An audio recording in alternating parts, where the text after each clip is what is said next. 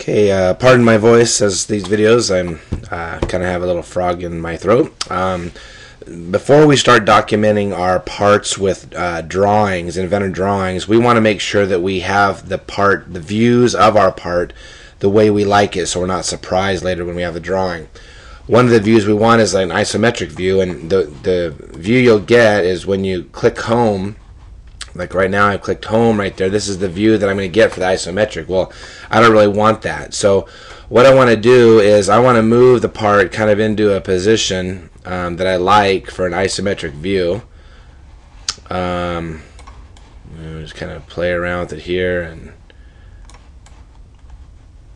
let's say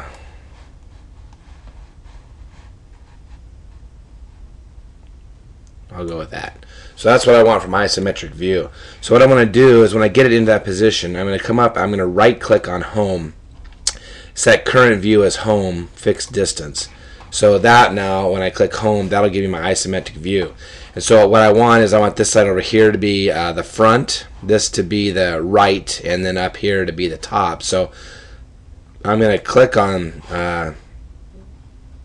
let's see, I'll move it around.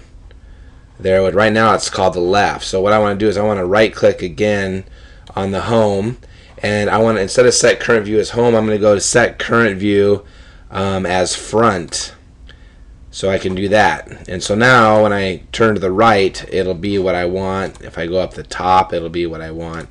I can click on home and everything will be correct. So that's what you kind of need to do before you start in on your drawings. You need to come in here and get your isometric and your front, what you want to have show up in your drawing, to make sure that that's all good.